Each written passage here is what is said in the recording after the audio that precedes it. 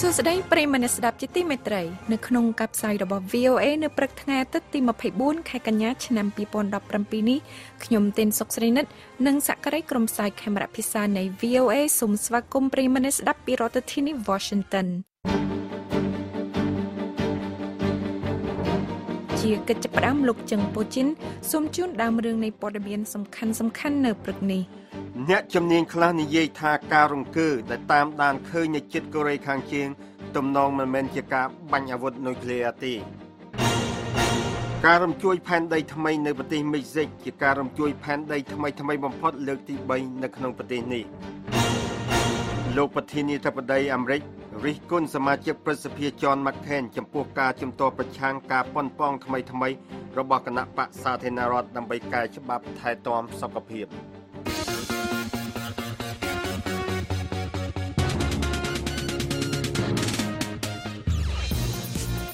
នៅក្នុងការផ្សាយរបស់យើងខ្ញុំជាបន្ត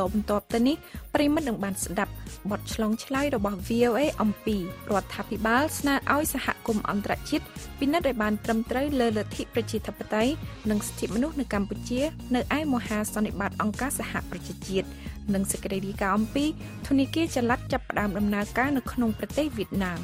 សូមអស់លោកអ្នកនាងរងចាំស្ដាប់សេចក្តីលំអិតនៃបទឆ្លងឆ្លើយនិងសេចក្តីរាយការណ៍នេះនៅក្រៅការផ្សាយព័ត៌មានអន្តរជាតិដោយលោកចឹងពូជីនសូមអញ្ជើញលោកពូជីនអរគុណការរំជួយផែនដីដ៏តូចមួយដែលបានកើតមានឡើងនៅកូរ៉េខាងជើងកាលពីថ្ងៃសៅរ៍ម្សិលមិញនៅជិតកន្លែងសាកល្បងអាវុធនុយក្លេអ៊ែររបស់រដ្ឋាភិបាលក្រុងព្យុងយ៉ាងទំនងជាការរង្គើធម្មជាតិហើយមិនមែនជាការបំផ្ទុះអាវុធនុយក្លេអ៊ែរទេនេះតាមការបញ្ជាក់របស់អ្នកជំនាញខ្លះ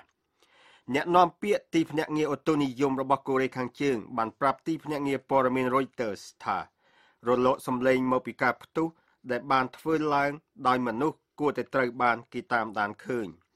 លោកបាននិយាយទៀតថាក្នុងករណីនេះយើងមិនបានឃើញអ្វីទេឥឡូវនេះយើងចាត់ទុកបញ្ហានេះជាការរំជួយផែនដីរដ្ឋបាលរំជួយផែនដីរបស់ចិនបាននិយាយថានេះជាការរំជួយផែនដីមិនមែនជាការផ្ទុះអាវុធនុយក្លេអ៊ែរនោះទេបន្ទាប់ពីបាននិយាយកាលពីដំបូងថាការរំជួយផែនដីដែលមានកម្លាំង3កណ្ដកសញ្ញា4បានត្រូវគេតាមដានឃើញនៅម៉ោង20ម៉ោង8:24ម៉ោងសកលដែលសង្ស័យថាជាការផ្ទុះលោក Lasina Zebo នាយកអង្គការសន្ធិសញ្ញាហាមឃាត់អាវុធនុយក្លេអ៊ែរដែលចុះផ្សាយនៅក្នុងប្រព័ន្ធ Twitter និយាយថាការរំជួយផែនដីដ៏តូចមួយកាលពីថ្ងៃសៅរ៍នៅម៉ោង 4:43 នាទីម៉ោងសកលជាការកើតឡើងធម្មជាតិដែលនៅជាប់កន្លែងសាកល្បងអាវុធនុយក្លេអ៊ែរកាលពីពេលថ្មីបំផុតនិងដ៏ខ្លាំងបំផុតរបស់កូរ៉េខាងជើងកាលពីថ្ងៃទី3ខែកញ្ញា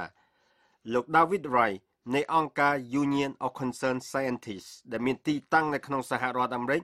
បានយល់ស្របថាការរំជួយផែនដីនៅពេលថ្មីបំផុតនេះមិនបានបង្ហាញបណ្ដាលមកពីការផ្ទុះអាវុធនុយក្លេអ៊ែរកាលពីពេលថ្មីនេះទេ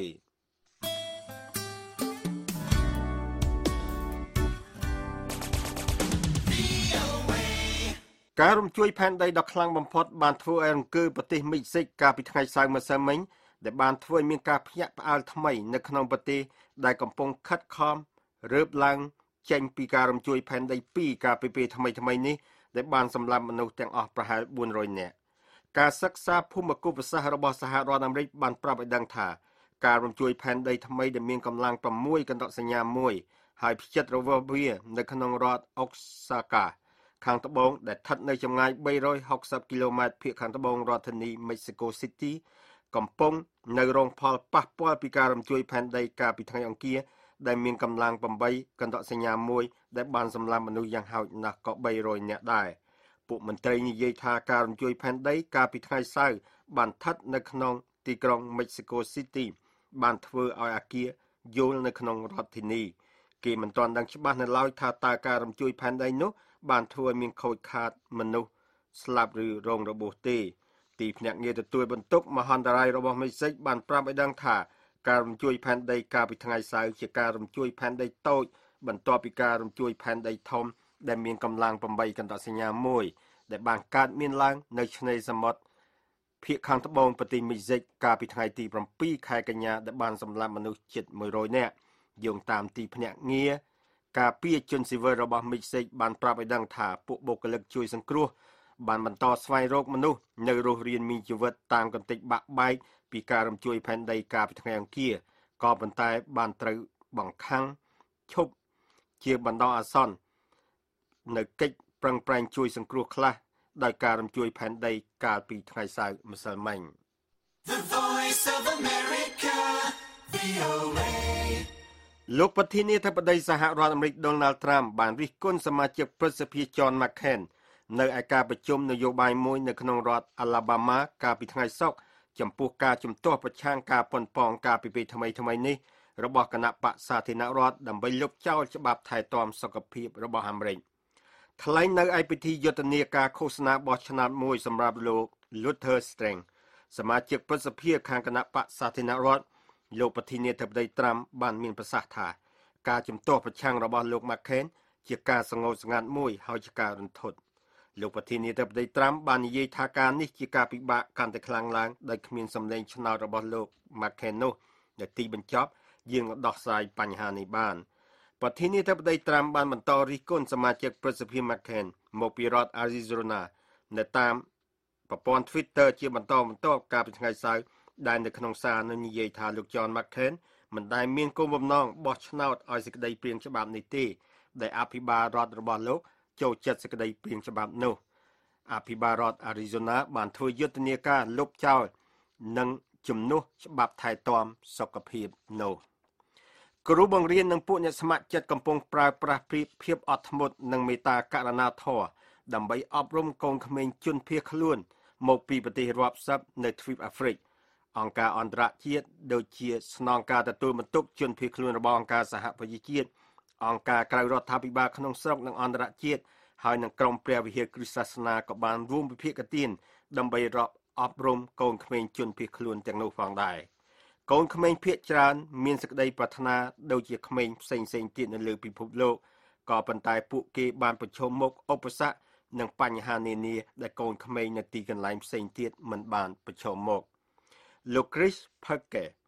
អ្នកអប់រំនៃអង្គការសាលាក្តីសង្ឃឹមអាហ្វ្រិកនៅក្នុងក្រុង Amadi ជាក្រុងរដ្ឋធានីលើកែនិយាយថាកូនក្មេងជនភៀសខ្លួនអាហ្វ្រិកដែលលោកបានធ្វើការជាមួយជារឿយៗបានបាត់បង់ឪពុកម្ដាយហើយកំពុងរស់នៅជាមួយសមាជិកក្រុមគ្រួសារសាច់ឆ្ងាយតំណាងរដ្ឋាភិបាលកម្ពុជាបានស្នើឲ្យអង្គការសហប្រជាជាតិនិងសហគមន៍អន្តរជាតិពិនិត្យឲ្យបានត្រឹមត្រូវលើស្ថានភាពសិទ្ធិមនុស្សនិងដំណើរលទ្ធិប្រជាធិបតេយ្យនៅកម្ពុជារដ្ឋមន្ត្រីការបរទេសកម្ពុជាលោកប្រាក់សុខុនបានថ្លែងដូចនេះទៅកាន់មេដឹកនាំមកពីបណ្ដាប្រទេសយ៉ាងតិច193នៅឯកិច្ចប្រជុំមហាសន្និបាតអង្គការសហប្រជាជាតិកាលពីថ្ងៃសុក្រទី22ខែកញ្ញានេះនៅព្រឹកថ្ងៃសៅរ៍ម៉ោងនៅសហរដ្ឋអាមេរិកលោកសុកខេមរានៃ VOA បានសម្ភាសផ្ដាច់មុខជាមួយនឹងលោកប្រាក់សុខុនក្រោយពីលោកបានថ្លែងទៅកាន់មហាសន្និបាតអង្គការសហប្រជាជាតិអំពីស្ថានភាពសិទ្ធិមនុស្សលទ្ធិប្រជាធិបតេយ្យការបោះឆ្នោតឆ្នាំ2018និងបញ្ហាចម្បងនៅឆាកអន្តរជាតិផងដែរសូមលោកអ្នកនាងស្ដាប់បទឆ្លងឆ្លើយរវាងនាងខ្ញុំនិងលោកសុកខេមរាតាមទូរស័ព្ទដូចតទៅសូមជម្រាបសួរលោកខេមរាបាទជម្រាបសួរស្រីនិតចាជាកិច្ចចាប់ផ្ដើមនៃបទឆ្លងឆ្លើយរបស់យើងនាងខ្ញុំចង់ឲ្យលោករៀបរាប់ប្រាប់ប្រិយមិត្តអ្នកស្ដាប់កម្មវិធីផ្សាយរបស់យើងនៅពេលនេះថាតើ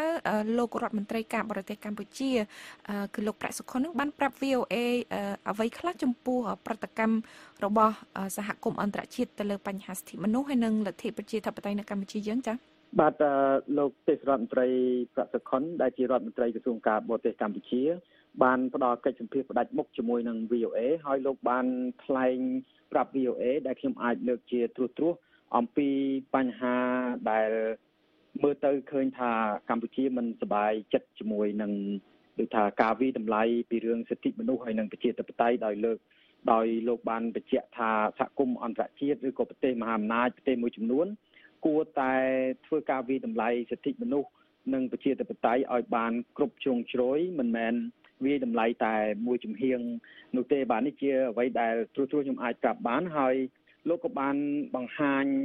ផងដែរចំពោះមហាអំណាចនិងប្រទេសមួយចំនួនដែលរិះគន់វិស័យសិទ្ធិមនុស្សនិងប្រទេសកម្ពុជាក្រោយពីការចាប់ខ្លួនលោកកឹមសុខាដែលជាមេដឹកនាំគណៈបកជំទាស់នេះថានេះគឺជារឿងផ្លូវច្បាប់ហើយលោកបានបញ្ជាក់ថាការចូលរួមបោះឆ្នោតបានឬក៏យ៉ាងណារបស់លោកកឹមសុខាទៅថ្ងៃក្រោយទៀតគឺលោកបាន បញ្ជាក់យ៉ាងច្បាស់ថានេះគឺអាស្រ័យទៅលើ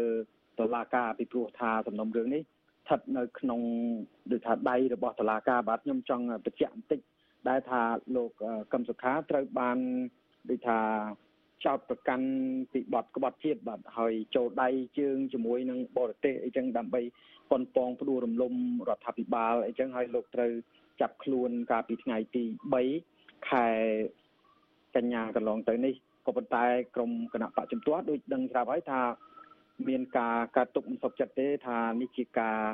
ប៉ុនប៉ងបង្ក្រាបគណៈបកជំទាស់មុនការបោះឆ្នោតឈានមកដល់ដោយសារថាគណៈបកសង្គ្រោះជាតិមានប្រជាប្រិយភាពដូចថាអាចជាគណៈបកប្រកួតប្រជែងអាចស្មើភាពជាមួយនឹងគណៈបកប្រជាជនកម្ពុជារបស់លោកនាយករដ្ឋមន្ត្រីហ៊ុនសែនបាទចុះនៅឯកិច្ចប្រជុំមហាសន្និបាតអង្គការសហប្រជាជាតិនេះតើមានការលើកឡើងអំពីបញ្ហានៅប្រទេសកម្ពុជាអ្វីដែរឬទេលោកខេមរាបាទនៅឯកិច្ចប្រជុំមហាសន្និបាតអង្គការសហប្រជាជាតិនេះអ្នកតំណាងមកពីប្រទេសកម្ពុជាគឺលោកទេសរដ្ឋមន្ត្រីនិងរដ្ឋមន្ត្រីការបរទេសកម្ពុជាលោកផាក់សុខុនក៏បានបង្ហាញពីបញ្ហាជាច្រើនទាំងសិទ្ធិមនុស្សនិងប្រជាធិបតេយ្យការបោះឆ្នោតតទៅមុខទៀតដែលកម្ពុជាបានបដូរផ្ដាច់ថានឹងធ្វើឲ្យមានលក្ខណៈសេរីនិងយុត្តិធម៌នេះជាការអះអាងរបស់លោកផាក់សុខុនហើយមួយទៀតលោកបានបង្ហាញពីបញ្ហាដូចថាបំរែបំរួលអាកាសធាតុដែលកម្ពុជាបានចូលរួមជាមួយនឹងសហគមន៍អន្តរជាតិពីបញ្ហាផ្សេងទៀតដែលតាក់ទងទៅនឹងបញ្ហាកម្ពុជានិងអន្តរជាតិក៏មានលើកឡើងអំពីរឿងនឹងដែរដូចជាបញ្ហាអំពើភេរវកម្មដែលប្រទេសកម្ពុជាគ្រងនឹងចូលរួមជាមួយនឹងអន្តរជាតិជាមួយនឹងពិភពលោកហើយនឹងក៏ដូចជាអាស៊ានផងដែរដើម្បីទប់ស្កាត់មិនឲ្យមានអំពើភេរវកម្មកើតឡើងនោះទេហើយមានការជជែកពីការវិវត្តវិជ្ជមានចំពោះបញ្ហាជីវភាពប្រជាពលរដ្ឋនៅក្នុងប្រទេសកម្ពុជាផងដែរនេះជាបញ្ហាទូទៅដែលខ្ញុំអាចលើកឡើងបានដែលលោកទេសរដ្ឋមន្ត្រីប្រតិខុនបានគឺថាធ្វើសេចក្តីថ្លែងការណ៍នៅឯអង្គការសហប្រជាជាតិបាទចាលោកខេមរាសំខាន់ជាងនេះក្រោយពីកិច្ចប្រជុំអង្គការសហប្រជាជាតិនេះមើលទៅទំនាក់ទំនងរវាងសហរដ្ឋអាមេរិកនិងកម្ពុជានឹងអាចមានភាពប្រសើរឡើងវិញទេពីព្រោះថាដោយដែលយើងបានដឹងហើយថានៅឯប្រទេសកម្ពុជានោះមានការតតាំងពាក្យសម្ដីគ្នាដែលបានកាត់ឡើងរវាងលោកនាយករដ្ឋមន្ត្រីហ៊ុនសែនដែលបានចោទសួរទៅកាន់លោកឯកអគ្គរដ្ឋទូតអាមេរិកប្រចាំនៅកម្ពុជានោះជំវិញភាពតានតឹងផ្នែកនយោបាយនៅកម្ពុជាដែលបានកាត់ឡើងនៅពេលថ្មីៗនេះណាលោកបាទនេះជាសំណួរល្អហើយនៅក្នុងបញ្ហាហ្នឹងលោកទេសរដ្ឋមន្ត្រីប្រសិទ្ធុនបានប្រាប់ VOA នៅក្នុងកិច្ចសម្ភាសន៍ផ្ដាច់មុខថាលោកកំពុងតែធ្វើការជាមួយនឹងមន្ត្រីអាហ្វ្រិកកាំងដែរគឺថានៅឯសហរដ្ឋអាមេរិកនេះមានការជួបប្រជុំគ្នាពេលដែលលោកអញ្ជើញមកចូលរួមនៅក្នុងកិច្ចប្រជុំមហាសន្និបាតនោះមានការជួបប្រជុំគ្នាជាមួយនឹងមន្ត្រីក្រសួងការបរទេសជាន់ខ្ពស់របស់សហរដ្ឋអាមេរិកដើម្បីពិភាក្សាអំពីបញ្ហាទាំងឡាយតាក់ទងទៅនឹងសេចក្តីថ្លែងការណ៍នានាតាក់ទងទៅនឹងការដែលសហរដ្ឋអាមេរិកបានបិទវីសាចំពោះមន្ត្រីក្រសួងការបរទេសកម្ពុជាហើយនឹងបញ្ហាបញ្ឈប់ទទួលយកជនភៀសខ្លួនឬក៏ជនដែលត្រូវបញ្ជូនចេញពីប្រទេសអាមេរិកទៅនេះគឺជាបញ្ហាមួយដែលត្រូវពិភាក្សាចរចាគ្នាហើយលោករំពឹងថាបញ្ហានេះនឹងមានការពិភាក្សា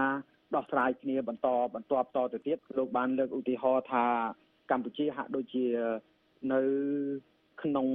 ចំណុចកណ្ដាលរវាងជ្រុញហើយនិងកំបិតដែលលោកបាននិយាយយ៉ាងដូច្នោះដោយសម្ដៅថាបើសិនជាកម្ពុជាទទួលយកជនជាតិកម្ពុជាដែលរស់នៅសហរដ្ឋអាមេរិកជាយូរឆ្នាំមកហើយបានទទួលទោសទណ្ឌហើយទៅកម្ពុជានោះមានន័យថាសហគមន៍ខ្មែរនៅទីនេះនឹងរិះគន់រដ្ឋាភិបាលកម្ពុជាតែបើសិនជាមិនទទួលយកទេខុសជាមួយនឹងសហរដ្ឋអាមេរិកដូច្នេះហើយកម្ពុជាត្រូវតែចរចាឬក៏ធ្វើយ៉ាងណាដោះស្រាយពីបញ្ហានេះហើយលោកសង្ឃឹមថានឹងមានការចរចាគ្នាបន្តទៅទៀតហើយនៅឯកិច្ចប្រជុំកំពូលអាស៊ាននោះក៏លោកមិនបានដឹងដែរថាតើអាចនឹងមានជំនួបជាមួយនឹងលោកប្រធានាធិបតីសហរដ្ឋអាមេរិក Donald Trump ដែលនឹងអញ្ជើញទៅកាន់កិច្ចប្រជុំកំពូលអាស៊ាននៅចុងឆ្នាំនេះក្នុងប្រទេសហ្វីលីពីនហើយនឹងលោកនាយករដ្ឋមន្ត្រីហ៊ុនសែនឬក៏យ៉ាងណាលោកមិនបានបញ្ជាក់ច្បាស់ទេគឺអាស្រ័យទៅលើបទពិសោធន៍របស់ខាងប្រទេសអាមេរិកទៅវិញឬក៏ប្រធានាធិបតីអាមេរិកទៅវិញបាទ ចាជាចុងបញ្ចប់នៃការឆ្លងឆ្លើយរបស់យើងនេះនាងខ្ញុំចង់ឲ្យលោកបកស្រាយប្រាប់ប្រិយមិត្តស្ដាប់តើលោករដ្ឋមន្ត្រីការបរទេសកម្ពុជាគឺលោកប្រាក់សុខុននឹងមានបានឆ្លើយតបយ៉ាងណាដែរឬទេចំពោះការធ្វើបាតកម្មពីសំណាក់ពលរដ្ឋខ្មែរនៅសហរដ្ឋអាមេរិកដែលបានធ្វើកាលពីថ្ងៃសុក្រនៅមុខទីស្នាក់ការអង្គការសហប្រជាជាតិនោះលោកបាទសូមអរគុណសេនិតបាទបញ្ហានេះគឺលោកគ្រាន់តែបានបញ្ជាក់ថានេះគឺជាសិទ្ធិរបស់ពលរដ្ឋខ្មែរអាមេរិកដែលនៅទីនេះក្នុងការសម្ដែងមតិតែប៉ុណ្ណោះហើយអំពីបញ្ហាការសម្ដែងមតិនៅទីនេះរវាងដូចថាក្នុងចំណោមប្រជាពលរដ្ឋហ្នឹងគឺថាជាការសម្ដែងមតិធម្មតាហើយកម្ពុជាមានការគោរពការសម្ដែងមតិនោះបាទនេះជាប្រសាសន៍របស់លោកប្រាក់សុខុនបាទចាសូមអរគុណច្រើនលោកសុកខេមរាអ្នករាយការណ៍របស់ VOA ដែលលោកបានសម្ភាសលោករដ្ឋមន្ត្រីការបរទេសកម្ពុជាគឺលោកប្រាក់សុខុនជំវិញបញ្ហាសិទ្ធិមនុស្សនិងលទ្ធិប្រជាធិបតេយ្យនៅកម្ពុជាចាសូមអរគុណសូមជម្រាបលាលោកបាទសូមអរគុណសៃនិតបាទសូមប្រិយមិត្តរងចាំតាមដានទស្សនាបទសម្ភាសខ្ញុំផ្ទាល់រវាងខ្ញុំបាទសុកខេមរាជាមួយនឹងលោកប្រាក់សុខុននៅក្នុងកម្មវិធីបន្តទៅទៀតហើយនឹងមានវីដេអូផងដែរអញ្ចឹងសូមអរគុណសេនិតសូមជម្រាបលាចល័តបានចាប់ផ្ដើមប្រតិបត្តិការរបស់ខ្លួននៅតាមទីក្រុងនានានៅក្នុងប្រទេសវៀតណាមដើម្បីឲ្យប្រជាពលរដ្ឋដែលរស់នៅឆ្ងាយពីសាខាធនាគារអាចប្រើប្រាស់បានស្របពេលនោះដែរប្រជាពលរដ្ឋវៀតណាមត្រូវបានជំរុញលើកទឹកចិត្តឲ្យងាកមកប្រើប្រាស់កាតធនាគារដើម្បីទូទាត់ការចំណាយជំនួសឲ្យការប្រើប្រាស់ក្រដាសប្រាក់ប៉ុន្តែប្រជាពលរដ្ឋភាគច្រើននៅតែមានភាពស្ទាក់ស្ទើរនិងមិនទាន់ស៊ាំនៅក្នុងការងាកមកប្រើប្រាស់ជម្រើសនេះនៅឡើយអ្នកស្រីលៀនហួងរាយការណ៍អំពីរឿងនេះពីទីក្រុងហូជីមិញប្រទេសវៀតណាមហើយលោកភីសុភាដានិងអ្នកស្រីស៊ូបចិន្តាជួនសេចក្តីប្រែសម្រួលដូចតទៅសម្រាប់ប្រជាពលរដ្ឋវៀតណាមដែលរស់នៅឆ្ងាយពីសាខាធនាគារផ្ដល់សេវាសម្រាប់អ្នកប្រើប្រាស់ធនាគារ Vietinbank បានបញ្ជូនបុគ្គលិករបស់ខ្លួនឲ្យមានកាន់កុំព្យូទ័រ tablet នៅក្នុងដៃធ្វើដំណើរតាមម៉ូតូទៅជួបជាមួយអតិថិជនផ្ទាល់ដល់ទីកន្លែងរស់នៅរបស់ពួកគេនេះក៏ជាយុទ្ធសាស្ត្ររបស់ធនាគារ Dong A Bank ផងដែរដែលធនាគារនេះបានដាក់ទូដកប្រាក់ ATM របស់ខ្លួននៅលើរថយន្តវ៉ែនមួយគ្រឿងនិងចតនៅជិតរោងចក្រនានាដើម្បីឲ្យកម្មករមានលទ្ធភាពអាចប្រើប្រាស់សេវាធនាគារនេះបានងាយស្រួលនៅទូទាំងប្រទេសវៀតណាមប្រជាពលរដ្ឋយកចិត្តទុកដាក់ជាមួយនឹងការអំពាវនាវរបស់រដ្ឋាភិបាលក្នុងការធ្វើយ៉ាងណាឲ្យមានភាពងាយស្រួលក្នុងផ្នែកហិរញ្ញវត្ថុដែលនេះជាពាក្យប្រើជាសកលមួយសម្រាប់សម្ដៅលើការពំនាំធនាគារទៅកាន់ប្រជាជនសាមញ្ញភាគច្រើនហើយវានឹងកាន់តែប្រសើរជាងនេះទៅទៀតប្រសិនបើវាអាចធ្វើឡើងតាមអ៊ីនធឺណិតរដ្ឋាភិបាលក្រុងហាណូយបានបង្ហាញអំពីគោលដៅជាតិមួយចំនួនសម្រាប់ឆ្នាំ2020ដែលក្នុងនោះមានទាំងការកាត់បន្ថយពោពេញដោយមហិច្ឆតាចំពោះភាគហ៊ុននៃការទិញដូរផ្អែកលើក្រដាសប្រាក់ឲ្យនៅសល់ 10% ផងដែរគោលដៅនេះគឺស្របគ្នាជាមួយនឹងគោលដៅដទៃទៀតដូចជាការបង្កើនចំនួននៃឧបករណ៍ទូទាត់សាច់ប្រាក់រហូតដល់ 300,000 គ្រឿងនិងធ្វើឲ្យការបង់ថ្លៃអគ្គិសនីចំនួន 70% ធ្វើឡើងតាមអ៊ីនធឺណិតប៉ុន្តែមនុស្សភាគច្រើនទំនងជាគិតថាគោលដៅទាំងនេះគឺជាគោលបំណងដែលពិបាកសម្រេចមួយហើយលុយដុងរបស់វៀតណាមនឹងនៅតែជាអធិភាពដដែលលោកលេអាញ់ឌុងប្រធានផ្នែកបង់ប្រាក់នៃធនាគារ State Bank of Vietnam បានទទួលស្គាល់ថាប្រជាពលរដ្ឋនឹងមិនឈប់ប្រើក្រដាសប្រាក់នៅក្នុងប្រទេសវៀតណាមក្នុងពេលដ៏ខ្លីខាងមុខនេះទេទោះបីជាលោកកំពុងជំរុញឲ្យសង្គមវៀតណាមប្រើប្រាស់ប្រព័ន្ធធនាគារដើម្បីទិញដូររបស់របរផ្សេងៗក៏ដោយប៉ុន្តែទោះបីជាយ៉ាងណាក៏ដោយក៏ប្រទេសកុម្មុយនីសមួយនេះកំពុងតែឃើញនឹងការផ្លាស់ប្ដូរដ៏ច្បាស់ក្រឡែតមួយនៅក្នុងការធ្វើឲ្យសេដ្ឋកិច្ចទៅជាលក្ខណៈ Digital ឧទាហរណ៍ដូចជាសេវាសាធារណៈនានាដើម្បីបង់ថ្លៃទឹកភ្លើងប្រជាពលរដ្ឋវៀតណាមធ្លាប់មានជម្រើសតែមួយគត់គឺការបង់ជាសាច់ប្រាក់ផ្ទាល់ដោយពួកគេអាចទៅបង់ផ្ទាល់នៅប៉ុស្តិ៍ប្រៃសណីឬក៏រងចាំអ្នកប្រមូលលុយមកយកនៅតាមផ្ទះប៉ុន្តែនាពេលបច្ចុប្បន្ននេះហាងនានាតាំងពីហាង 7-Eleven រហូតដល់ហាង Circle K បានកកើតឡើងនៅពាសពេញទីក្រុងនានាហើយហាងទាំងនោះបានប្រើឧបករណ៍គិតលុយដោយប្រើកាតធនាគារក្នុងការទូទាត់ការចំណាយលើសេវាសាធារណៈនានាប៉ុន្តែការជំរុញឲ្យមានការទូទាត់សាច់ប្រាក់បែបទំនើបនេះគឺមិនមែនដំណើរការដោយរលូនទាំងអស់នោះទេអតិថិជននានាមានការព្រួយបារម្ភថាគណនីធនាគាររបស់ពួកគេអាចត្រូវគេលួចយកគឺដូចគ្នាទៅនឹងវិធីដែលចោរអាចលួចលុយដងវៀតណាមដែលលាក់ទុកនៅក្រោមពូកដេកដូចនេះដែរកម្មវិធីដែលអនុញ្ញាតឲ្យកម្មករអាចខ្ចីលុយមុនទទួលបានប្រាក់បៀវត្សដើម្បីទិញទូរស័ព្ទដៃឬក៏ទូទឹកកកជាដើមគឺមានហានិភ័យក្នុងការបង្កើតឲ្យមាននូវវប្បធម៌បំណុលនិងការការពារផលប្រយោជន៍អ្នកប្រើប្រាស់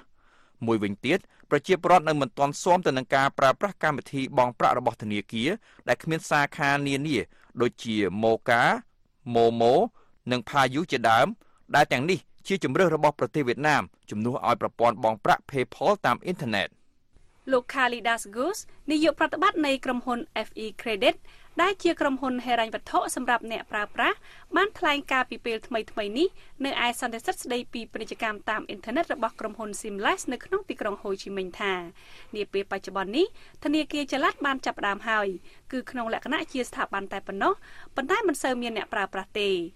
នៅឯសន្និសីទនោះលោកលេអាញ់ដុងបានលើកសរសើរពីគំនិតច្នៃប្រឌិតថ្មីរបស់ក្រុមហ៊ុនល្បីល្បាញនានានៅលើពិភពលោកដូចជាការប្រើប្រាស់លេខកូដ QR របស់ក្រុមហ៊ុន Alibaba ការប្រើប្រាស់ជម្រើសប្រើប៊ូតុងតែមួយក្នុងការបង់ប្រាក់ទិញទំនិញតាមអ៊ីនធឺណិតរបស់ក្រុមហ៊ុន Amazon និងការទូទាត់សាច់ប្រាក់ដែលមើលមិនឃើញផ្ទាល់នឹងភ្នែករបស់ក្រុមហ៊ុន Uber ជាដើមការទូទាត់សាច់ប្រាក់របស់ក្រុមហ៊ុន Uber នេះគឺមានន័យថាកម្មវិធី App របស់ក្រុមហ៊ុន Uber នេះនឹងកាត់យកលុយពីអ្នកជិះរថយន្ត Uber ភ្លាមៗដោយខ្លួនឯងបន្ទាប់ពីអ្នកជិះបានប្រើប្រាស់សេវា Uber នេះរួចហើយអ្វីដែលគំនិតច្នៃប្រឌិតរបស់ក្រុមហ៊ុនទាំង3ខាងលើនេះមានដូចគ្នាគឺការធ្វើឲ្យអតិថិជនមានភាពងាយស្រួលបំផុតក្នុងការបង់ប្រាក់របស់ពួកគេទោះជាយ៉ាងណាក៏ដោយក្រុមហ៊ុន Uber បានផ្ដល់ជាឧទាហរណ៍ផ្សេងមួយអំពីការដែលអាជីវកម្មបរទេសសម្របទៅតាមស្ថានភាពដែលប្រជាពលរដ្ឋវៀតណាមពឹងផ្អែកការចាយវាយតែទៅលើក្រដាសប្រាក់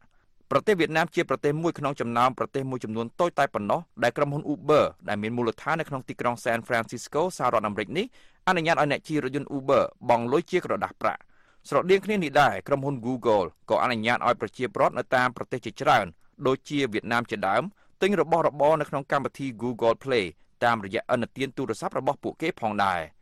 ទាំងអស់នេះជាវិធីសាស្ត្រដោះស្រាយបញ្ហាមួយដើម្បីរក្សាអតិថិជនណាដែលមិនមានកាតឥណទានធនាគារ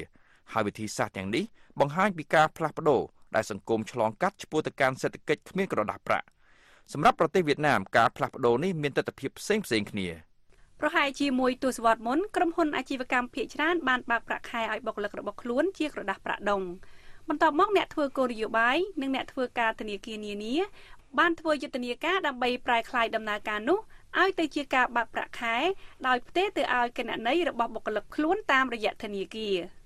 លោក Gwyn An នាយកប្រតិបត្តិរងនៃធនាគារ Dong A Bank បាននិយាយថាយើងបានជួបប្រទះការប្រឈមដ៏ខ្លាំងក្លានានាដោយសារតែមនុស្សទូទៅចង់បានប្រាក់ខែរបស់ពួកគេជាក្រដាសប្រាក់និងគិតថាការប្រើប្រាស់កាតធនាគារមានការលំបាកប៉ុន្តែធនាគារ Dong A Bank បានសហការជាមួយនឹងនយោជកនិងមេដឹកនាំសហជីពនានាដើម្បីធ្វើការផ្លាស់ប្ដូរចិត្តគំនិតរបស់ប្រជាពលរដ្ឋដោយសារតែចំណុចនេះហើយបានជាមានការទិញលក់រាយតាមអ៊ីនធឺណិតកើតឡើងទីផ្សារពាណិជ្ជកម្មតាមអ៊ីនធឺណិតរបស់ប្រទេសវៀតណាមមានទំហំ$400,000សហរដ្ឋអាមេរិកក្នុងឆ្នាំ2015ប៉ុន្តែនឹងកើនឡើងរហូតដល់$7,500 លានអាមេរិកនៅក្នុងឆ្នាំ2025នេះបើយោងតាមរបាយការណ៍របស់ក្រុមហ៊ុន Google និងក្រុមហ៊ុន Temasek ដែលក្រុមហ៊ុន Temasek នេះជាក្រុមហ៊ុនមូលនិធិវិនិយោគរបស់រដ្ឋនៃប្រទេសសិង្ហបុរីមន្ត្រីរដ្ឋាភិបាលវៀតណាមមានការសប្បាយចិត្តក្នុងការឃើញមនុស្សកាន់តែច្រើនឡើងងាកមកទិញរបស់របរតាមអ៊ីនធឺណិតប៉ុន្តែនៅមិនទាន់ដោយក្តីរំពឹងទុកដោយសារតែប្រជាពលរដ្ឋវៀតណាម 89% ដែលទិញទំនិញតាមអ៊ីនធឺណិតនៅប្រើប្រាស់លុយដដែលនេះបើតាមការបញ្ជាក់របស់លោកលេអាញ់ដុងដែលជាអ្នកចង់ឲ្យអ្នកទិញទំនិញភាគច្រើនបង់ប្រាក់ដោយប្រើកាតធនាគារឬតាមប្រព័ន្ធអ៊ីនធឺណិតជំនួសវិញជំហានបន្ទាប់នៅក្នុងការវិវត្តផ្នែកហិរញ្ញវត្ថុក្នុងប្រទេសវៀតណាមគឺគម្រោងក្នុងការធ្វើឲ្យសេវាសាធារណៈទាំងអស់ទៅជាលក្ខណៈ Digital ដូច្នេះប្រជាពលរដ្ឋវៀតណាមអាចបង់ប្រាក់តាមអ៊ីនធឺណិតបានសម្រាប់ការបង់លើថ្លៃមន្ទីរពេទ្យការផាកពិន័យចរាចរណ៍ថ្លៃសាលារៀននិងថ្លៃផ្សេងទៀតបន្ទាប់ពីនោះមកប្រជាពលរដ្ឋវៀតណាមរំពឹងថានឹងមានការប្រើ Blockchain ដែលជាប្រព័ន្ធបញ្ជីនិម្មិតបង្កើតឡើងក្រោយប្រព័ន្ធ Bitcoinអ្នកស្រី Nicole Nguyen ប្រធានផ្នែកទីផ្សារនៃក្រុមហ៊ុន Infinity Blockchain Labs រំពឹងថាប្រទេសវៀតណាមនឹងស្វែងរកកម្មវិធីនានាសម្រាប់ផ្នែកកសិកម្មបណ្ដាញឧបករណ៍អ៊ីនធឺណិតនិងបច្ចេកវិទ្យាហិរញ្ញវត្ថុអ្នកស្រីបាននិយាយថាយើងគិតថាទាំងនេះគឺជាផ្នែកដែល Blockchain អាចជឿនលឿនទៅមុខនៅក្នុងរយៈពេលប៉ុន្មានឆ្នាំខាងមុខទៀតសម្រាប់ពេលបច្ចុប្បន្ននេះធនាគារចល័តនឹងបន្តធ្វើដំណើរត្រាច់ចរតាមទីក្រុងនានានៅក្នុងប្រទេសវៀតណាមដើម្បីស្វែងរកអតិថិជនពីរដ្ឋធានី Washington ខ្ញុំភីសុភាដាខ្ញុំសុបចិន្តា VOA ប្រិយមិត្តស្ដាប់ជាទីមេត្រីនៅក្នុងការផ្សាយរបស់យើងខ្ញុំនៅរាត្រីនេះពីម៉ោង 8:30 នាទីដល់ម៉ោង 9:30 នាទីយប់សូមប្រិយមិត្តរងចាំស្ដាប់ សេចក្តីរាយការណ៍អំពីព្រឹត្តិការណ៍ថ្មីៗនៅប្រទេសកម្ពុជានៅតំបន់អាស៊ីនិងនៅជុំវិញពិភពលោក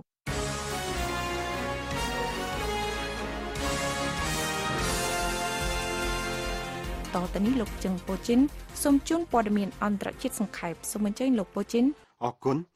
ប្រទេសឥណ្ឌាបានបង្កើនសន្តិសុខនៅតាមបណ្ដោយព្រំដែនភាគខាងកើតរបស់ខ្លួនដែលមានច្រកចេញចូលជាច្រើនជាមួយប្រទេសបង់ក្លាដេសហើយនឹងប្រើប្រាស់ប្រដាប់បាញ់ធ្វើឲ្យកាហាយភ្នែកនិងក្របបែកញីងើដើម្បីរារាំងជនជាតិភាគតិចរ៉ូហិញយ៉ាកាន់សាសនាអ៊ីស្លាមដែលកំពុងរត់គេចខ្លួនចេញពីអំពើហិង្សានៅក្នុងមាតុភូមិរបស់ខ្លួនគឺប្រទេសមីយ៉ាន់ម៉ានេះតាមការបញ្ជាក់របស់មន្ត្រីឥណ្ឌាកាលពីថ្ងៃសៅរ៍ម្សិលមិញដោយលើកយកពីបញ្ហាគ្រោះថ្នាក់ខាងសន្តិសុខកងកម្លាំងការពារព្រំដែនបានត្រូវអនុញ្ញាតឲ្យរារាំងការប៉ុនប៉ងចូលក្នុងប្រទេសរបស់ខ្លួនមន្ត្រីជាន់ខ្ពស់ម្នាក់ដែលបានធ្វើការជាមួយកងកម្លាំងសន្តិសុខការពារដែនដីឥណ្ឌាក្នុងទីក្រុង New Delhi បាននិយាយថាយើងមិនចង់ឲ្យគ្រោះថ្នាក់ធ្ងន់ធ្ងរឬការចាប់ខ្លួនពួកគេទេក៏ប៉ុន្តែយើងមិនអត់ឱនជនជាតិរ៉ូហិញយ៉ាចូលទៅក្នុងទឹកដីឥណ្ឌាឡើយរដ្ឋមន្ត្រីការបរទេសកូរ៉េខាងជើងបានប្រើប្រាស់ពាក្យពេចន៍ដែលពោពេញទៅដោយពាក្យប្រមាថមើលងាយដល់លោកប្រធានាធិបតីសហរដ្ឋអាមេរិកដូណាល់ត្រាំនៅពេលដែលជននេះធ្វើសន្ទរកថានៅមហាសន្និបាតរបស់អង្គការសហប្រជាជាតិនៅបូរីញូវយ៉កកាលពីថ្ងៃសៅរ៍ម្សិលមិញរីយ៉ុងហូបាននិយាយថាខ្លួនត្រូវការឆ្លើយតបពីលោកប្រធានាធិបតីដូណាល់ត្រាំដែលកាលពីថ្ងៃអង្គារបានហៅមេដឹកនាំកូរ៉េខាងជើងគីមជុងអ៊ុនថាជាបរោះចូលចិត្តកំជួចរ៉ុកែតហើយបាននិយាយថាគីមជុងអ៊ុន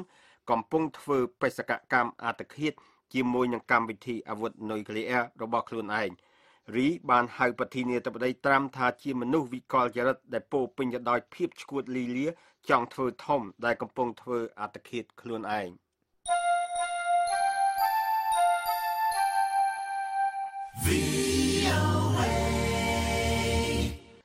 ពួកអាជ្ញាធរនៅក្នុងតំបន់ពាក់កណ្ដាលស្វយ័តផាន់លេងនៃប្រទេសសូម៉ាលីបាននិយាយកាលពីថ្ងៃសៅរ៍ថាពួកគេបានរឹបអូសយកកប៉ាល់មួយគ្រឿងដែលផ្ទុកទៅដោយអាវុធនេះតាមការបញ្ជាក់របស់ពួកមន្ត្រីដែលបានប្រាប់ VOA លោកម៉ាហាម៉េតម៉ូហាម៉ូតហាសានប្រធានស្ដីពីប៉ូលីសដែនសមុទ្រក្នុងតំបន់នោះបាននិយាយថាយើងបានរឹបអូសយកកប៉ាល់មួយគ្រឿងដែលមានឈ្មោះថា Alpha Rock ដែលផ្ទុកទៅដោយអាវុធជាច្រើនធុនរួមមានកំភ្លើងបាញ់យន្តហោះ AK-47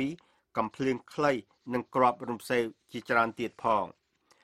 ពួកបះបោលតាលីបានវាយឆ្មក់និងសម្លាប់ប្រធានប៉ូលីសស្រុកម្នាក់រួមជាមួយអង្គរៈ3នាក់របស់លោកនៅក្នុងតំបន់ភាគខាងត្បូងប្រទេសអាហ្គានីស្ថានខណៈដែលការវាយប្រហារដាច់ដោយឡែកពីគ្នាមួយទៀតនៅក្នុងតំបន់ភាគអាគ្នេយ៍បានសម្លាប់កងទ័ពរដ្ឋាភិបាលយ៉ាងហោចណាស់ក៏5នាក់ដែរការរំជួយផែនដីដ៏តូចមួយដែលបានកើតមានឡើងនៅកូរ៉េខាងជើងកាលពីថ្ងៃសៅរ៍ម្សិលមិញនៅជិតកន្លែងសាកល្បងអាវុធនុយក្លេអ៊ែររបស់រដ្ឋាភិបាលក្រុងព្យុងយ៉ាងទំនងជាការរង្គើធម្មជាតិហើយមិនមែនជាការផ្ទុះអាវុធនុយក្លេអ៊ែរនោះទេ